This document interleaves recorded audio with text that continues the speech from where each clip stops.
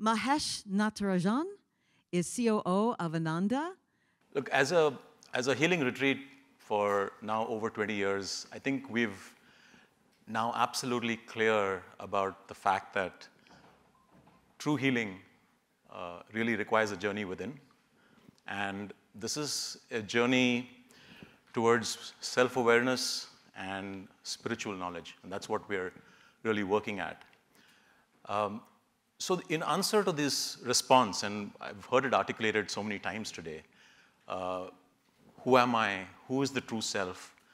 Where do I seek it? Where do I find this? There's actually a beautiful sutra. It's a yogic system Sanskrit sutra, which I will quote, which actually responds to this. It goes, Yo Veda Nihitam Guhayam. Yo Veda, all knowledge, Nihitam, resides in or is embedded in Guhayam. Guhayam is a series of interlocked caves. It's a metaphor for the interlocked sheets of the human personality. Right? It's the 5 sheets of the human personality, which we call in the yogic system koshas. And this construct, this structure, is what has come to define literally the way we have thought about the healing journey that we practice at Ananda. And it's really come to define everything that we know of and the way we guide our guests as well. So today I want to talk about this construct and the structure, and hopefully it's actually a reflection of many, many things that have been said already today, right? So like any concept of self-awareness and discovery, you always start from what is gross, what you can see in front of you, and you work your way towards what is subtle, what you cannot see, or what is difficult to see, or what is almost something which is unimaginable, right? And that's the process that we'll go through. So think of this as concentric circles, where we're working our way from the outermost circle to the inner, and that's what I'll take you through. So the first sheath is called Annamaya Kosha. They're all called koshas. The first sheath is called Annamaya Kosha.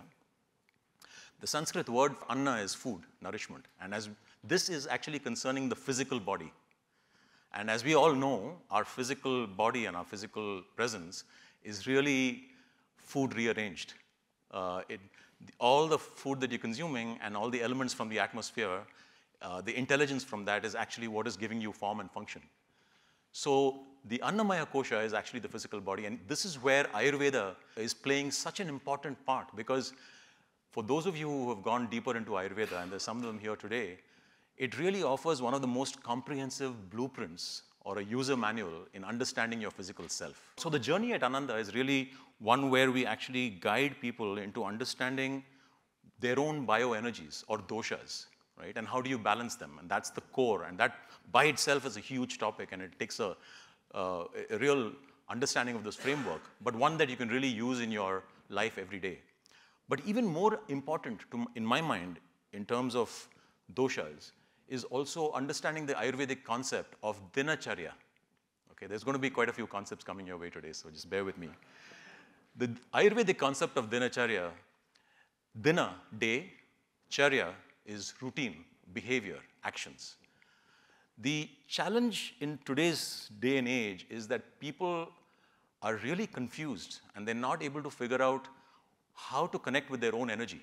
And this confusion is actually the root cause of so many issues, imbalances, and even disease.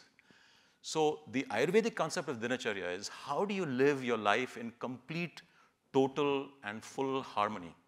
How do you understand how your body's inherent circadian rhythms can match with the chronological rhythms of the day, the seasonal rhythms of the year? And how do you marry the two? Because every day is a new day and you can't get it back. So this concept of dinacharya is actually governing everything. It's got a framework for the entire way you live your life, from the time you wake up, how you wake up, how you cleanse yourselves, how you do an oral cleanse, how you do a nasal cleanse, how you evacuate. Not many people like to think about that, but it's important. How you apply oil on your body as an abhyanga, how you face north or east and do your morning asanas, how you end the day, how you prepare a ritual for you to go to sleep. Every aspect of this is dinacharya, and you do every aspect with a complete consciousness of why this is important. So this is a big part, a lifestyle. The second very important part of Dinacharya is your diet and the food that you eat for the Annamaya Kosha. Whether you're following a diet which balances your doshas or whether you're fasting. As many of you would know, in Ayurveda, the concept of purification at a cellular level is not possible unless the digestive system is completely at rest, which means a system of fasting. And it's not just the food. It's also understanding every morsel that you put inside you. How is your body reacting to it? How do you feel after it? If you're going to feel like all you want to do is just curl up and lounge on a sofa and like do nothing all day, that's probably not the best food for you. If, on the other hand, the food is making you feel really agitated or out of balance, that's also not the food for you. So how is it making you feel? Being aware. And I think somebody said this earlier. It's not just the food that you eat, it's also how you eat it. What are you conscious of when you're eating it? Today, in traditional India, a lot of people will actually spend a minute or two meditating before they actually touch what is on their plate. And this is not some kind of esoteric form of meditation. It is just being conscious about everything that has gone on to bring that food on your plate. That transformation that that plant life has had when it comes, who's grown it, who's brought it, how is it on your plate, what is it doing once it goes inside you, what benefit can this food which is digested have on anybody else. It's a complete consciousness awareness of the food that you eat. And the belief is that this kind of awareness changes the way the food behaves when you eat it. So this is Dinacharya, the art of developing your Annamaya Kosha, the first sheath, is all about understanding and following a daily and a seasonal routine. It's about understanding your doshas, eating right, the asanas that you do. All of this is Annamaya Kosha. So that's the first sheath. Now we come to the second sheath. The second sheath, the inner sheath, is called Pranamaya Kosha. Prana. And here's where it gets really interesting. So the prana, as you know, is the life force. It's the active force which is kind of connecting and energizing the entire body. It controls everything, the temperature inside our body, the way the breath breaks down inside your body, the electromagnetic fields, the aura, all of that is pranic. So Swami Niranjanananda of the Bihar school, which we follow very closely, he's got a great example of how to describe the Pranamaya Kosha. So he says, think of when you're driving a car with a gear shift, if some of you are still using gear shift cars, you start and you move from neutral to first. From first, you come to neutral and then come to second. Second, neutral and then third. And then onwards till you go fourth, fifth, sixth, etc. Well, in India, with our traffic, you probably don't need more than 3 gears. But the whole idea is that neutral is the analogy for prana, because you need that to activate the other states. Similarly, it is the activation of the pranamaya kosha which allows you to connect with the other states, allows you to activate the physical body, the mental body, the conscious body, the bliss body. All of this comes from the pranamaya kosha. Now, prana is found everywhere. It's found in different layers, some of them more subtle, but the most easy way or the accessible way of reaching prana is through swasa or breath. And that is why there is so much focus on breath, like we were focusing on earlier. Yogis of old time have known that certain types of breath control is what is required for deep regeneration or rejuvenation at the cellular level. And even the brain thinks and functions differently. So we all know pranayama or the rules of breathing as inhalation and exhalation, and that's been practiced in different ways. But if you think about what Patanjali, one of the real authorities on yoga and yogic philosophy, has said is, it's actually that space between inhalation and exhalation, what we call the kumbhak. That's what is directing the prana or the life force or the vital force. And when you start accessing that, then you're able to actually calm down what we call the sympathetic nervous system or the flight or fight response and activate the parasympathetic, which is the relaxation response. So powerful. And there's also such a strong relationship between emotions and breathing. You know this. If you are feeling angry or agitated, your breath becomes shallow and rushed, right? And if you're looking at a beautiful ocean, immediately your breath becomes all controlled and deep. So the yogis figured that while this relationship is true, the reverse is also true. If you can actually control your breathing, you can control your emotions. And then they started speaking about longevity and the relationship of pranayama to longevity or pranamaya kosha to longevity. Because we know in the animal planet, there is an inverse relationship between the number of breaths you take per minute and the longevity of that mammal. So that is why in the yogic system, the phrase in Sanskrit, of course, saying, breathe like a tortoise, live like a king. Because the tortoise only has about 3 or 4 breaths per minute.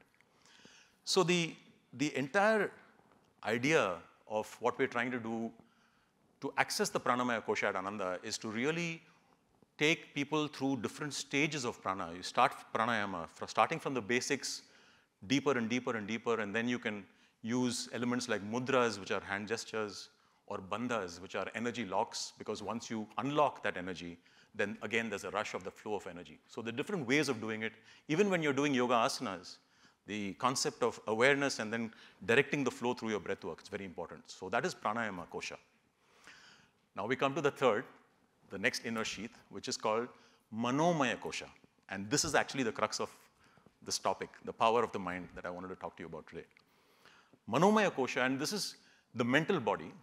It's different from the way you're thinking about things today in pretty much all parts of the world, because we say the mind, assuming that this is some kind of organ or piece which is inside your brain. But the yogic system actually calls it the mental body. There's nothing called the mind in the yogic system. It's the mental body, because every cell in every part of the body, according to the yogic system, has intelligence. So manomaya kosha is your memory plus all the intelligence contained in your entire body.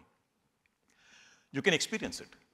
When a manomaya kosha is in balance, then you feel confident, you feel aware, you feel connected to yourself, you take responsibility for your thoughts and actions. There is a sense of purpose. You feel inquisitive about everything. But when your manomaya kosha, the mental body, is not in balance, the opposite is true. You don't feel confident. You don't feel connected. Your sense of self is either so high that you put everybody else after you, or your sense of self is so low that you always feel weak and insecure. So at Ananda, our understanding and the way we're approaching this is through 3 very important practices. The first practice to impact the manomaya kosha is what we call pratyahara. Pratyahara is actually an intermediate stage even before you start the process of meditation. It is that stage where you're actually objectively looking at your senses and trying to kind of keep a distance from it. That is pratyahara. There's a beautiful example of the concept of pratyahara. There's an old story. There's a king who had 4 wild horses and just couldn't tame them, whatever he did. Called people from all over the country. They all came, tried to tame it, went away with broken limbs, just could not do it. This one guy comes up and he says, King, I'll take your horses, but you've got to give me a year, and then I'll come back. End of a year, he comes, and these 4 horses are trotting in a beautiful line, and the king is amazed. He says, how did you do it? And this man says, here's what I did. I took the horses, and for the first 3 months, I did nothing except be with them every minute of every hour of every day. When they ran on the fields, I ran with them. When they went to the stream and bent down for a drink of water, I drank the water. When they bent down and started munching on the grass, I pretended to do the same, or I would eat something. When they slept, I slept. After some time, the horses started ignoring me. They started thinking of me as some kind of a strange 5th horse. And slowly, I was able to get closer and closer and closer, and until about 6 months later, I was able to put a saddle on one of them, and then the stirrups, and then this process continued till one day I was able to actually work with them, and this is the story. That's the concept of pratyahara. If you want to get onto your mind and start galloping from day one, it's never going to happen. Right? The mind's going to call you and entice you, and the moment you try and get on, it's going to throw you off. Pratyahara says, understand the mind, become a friend to the mind. That's what we do in our pratyahara elements, whether we're doing a yoga nidra or ajapa japa or antarmona. These are all techniques and practices. Distractions are always going to be there. You don't try and silence them or cut them off. You go to the distractions. You understand the vagaries of the mind. And slowly as you're doing that, the distractions start fading away and you come deeper and deeper. And at that stage, your mind becomes a friend and allows you to develop your intellect. allows you to reduce the ego or the ahankara, as we call it. And that's where true meditation will start. So this is the first concept of pratyahara. The second is actually mantra meditation. It's one of the most powerful ways of actually working on the manomaya kosha to soothe and calm the obsessive nature of our mind. In fact, the very word mantra comes from the Sanskrit two words, which is mananat, which is the obsessive nature of the mind constantly ruminating on the same thing and not able to escape that, and trayate. Trayate is removing of this obsessive nature. So from these two words came mantra. In the early mornings when your mind is at rest and when you're able to actually practice mantra chanting, the resolve that you have can go very deep down, and that can have such a positive impact on all the actions and thoughts and behaviors that you do for the rest of the day. In fact, the very concept of mantras, the power of mantras is in its vibrations, right? So in Kundalini Yoga, for example, the chakras actually represent the various energy centers of your body. And each chakra, for those who are aware, is represented by a flower. And each flower has different number of petals, 5, 6, 10. The Sahasrara chakra has 1,000 petals. And think of these petals as almost like a nerve plexus, where all these nerve endings are there, and nerves are converging. And each of these petals, each of these nerve plexuses, responds to a certain bij mantra, a seed mantra. Different sounds impacting different petals. The Mooladhara chakra, the base chakra, responding to lam. The Swadhisthana chakra, the sacral chakra, responding to vam. These are the sounds. The Manipura chakra, the solar plexus chakra, responding to ram. Anahat, which is the heart chakra, responding to yam. The Visuddha, which is the throat chakra, responding to hum.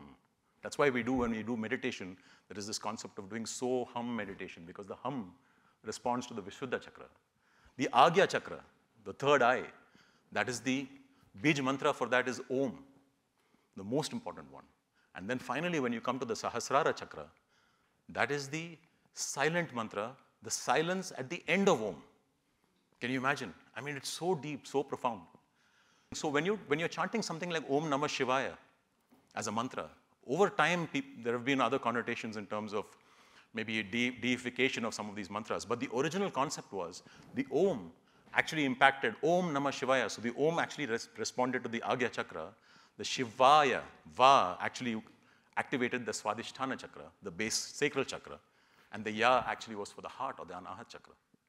So at Ananda, what we do is every morning, we start with these various types of mantras. The Mahamrityunjaya mantra, which is a very powerful mantra for activating and for creating well-being. The Gayatri mantra for actually creating positive energy. And finally, the Durga mantra, which is actually removing all obstacles. And there is a very fine practice and a lifetime of dedication for you to get the tonality of how to chant these mantras. The same mantra, not said in the right way with the right three, at a very basic level, there are 3 levels of tones that you need to chant a mantra with, and 3 levels of stretching and pulling a certain consonant.